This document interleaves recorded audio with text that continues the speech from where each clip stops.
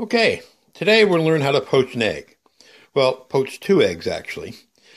All you need for this is a pot of water, eggs, salt, and vinegar. Yep, vinegar.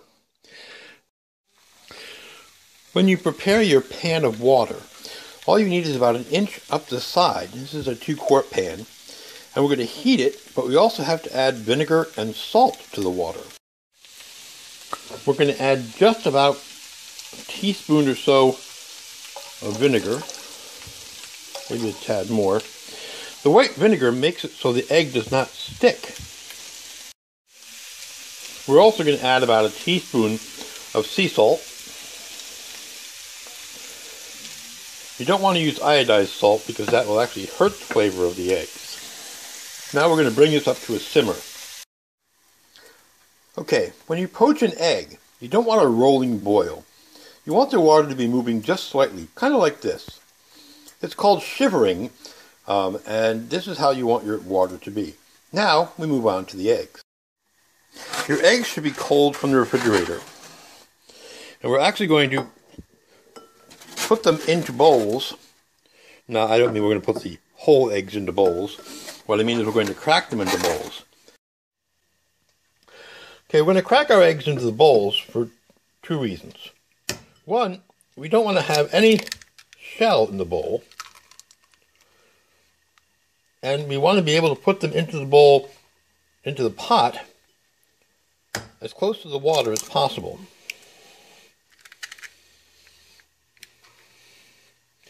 First, we want to take the water and stir it. Stir it in a circle to get a whirlpool going. This way, the egg won't spread out. Take the first egg, put it as close to the water as you can, dump it in, and the second egg, do the same thing. Now, we're going to put the top on the pot and take it off the heat and let it sit for 5 minutes.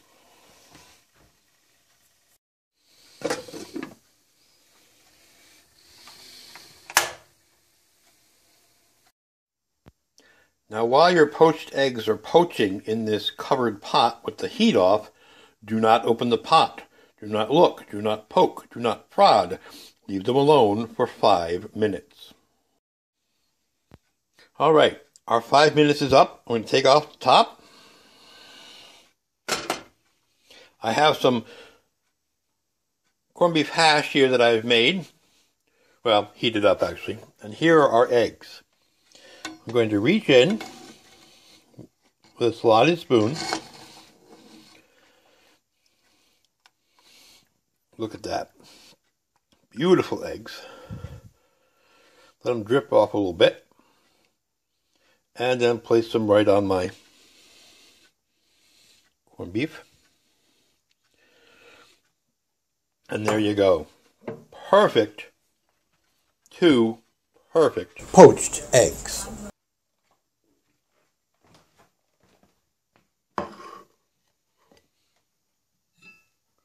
Tasty.